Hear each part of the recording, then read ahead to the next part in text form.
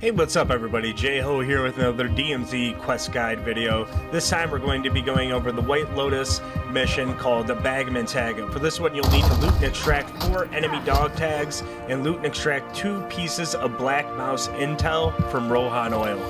Now I've had a lot of people tell me that the hardest part of this is getting the black mouse intel. They don't know where it is. So here it is for you. We'll go into that into detail here for you. The dog tags, just get them on somebody that you kill.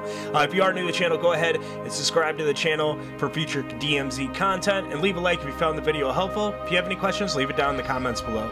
So as you'll see here, where you need to go is going to be Rohan Oil, and you're going to want to go to these back buildings along the back north side here. Where I found it, I actually ran into this building my first time, and I found both of them literally sitting here on this shelf. So that's going to be your best bet. Just go ahead, check these shelves. It's not going to be in loot boxes, containers, or anything. But I hope you found the video helpful, and we'll catch you on the next one. Thanks. Complete your active mission. Get moving.